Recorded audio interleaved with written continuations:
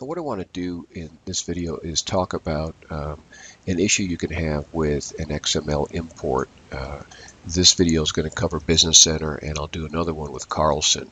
But if I have a file, somebody sent this to me and asked me to take a look at it, and they thought they were having some problems with it, and let's bring in an XML and see what we have.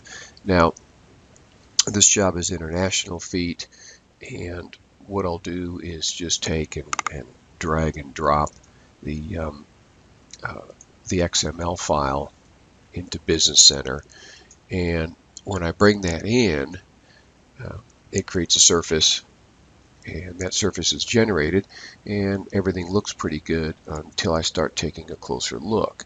So what I want to do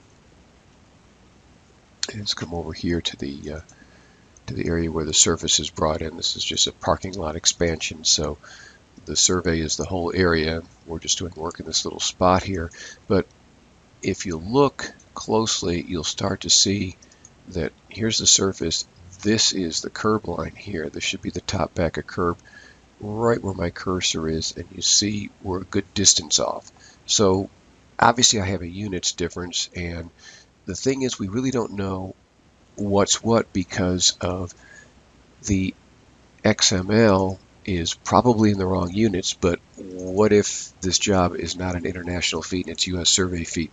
This is always real critical to show the steps that you've taken to not only produce these files, but when you're importing them, what you've done, and if you have done some type of coordinate shift or reset in the units, that it's going to make a difference, and you've got to be able to track that down.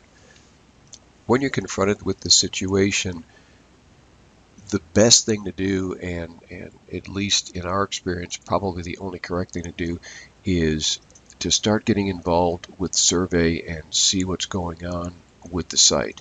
So we're going to acquire at least the control, and regardless of what the surveyor is using, whatever type of equipment, we can pull that localization or calibration in and verify what's correct here. Is the surface in the right spot or the line work in the correct location?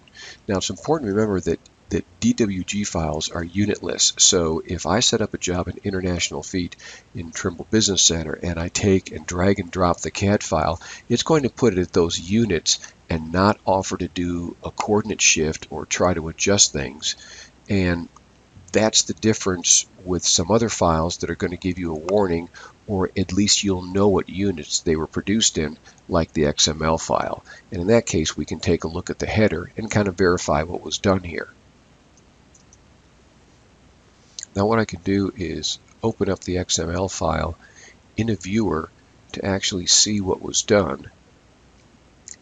And you'll notice that the file here, if we kind of drill down, the units are all through here. So this is a US survey foot file, and that would require me to bring that file in, at least as far as Business Center is concerned, in a US survey foot job. I don't want to go changing this because this is how it's produced. Yes, you can just put foot in there. It'll go to international feet, and that'll be fine. But I'd rather see why this was done, because survey might be using these units on the job site and you're trying to do things international, and it's just better to convert to what's being used locally as opposed to try to change things around just to satisfy a single import for the job.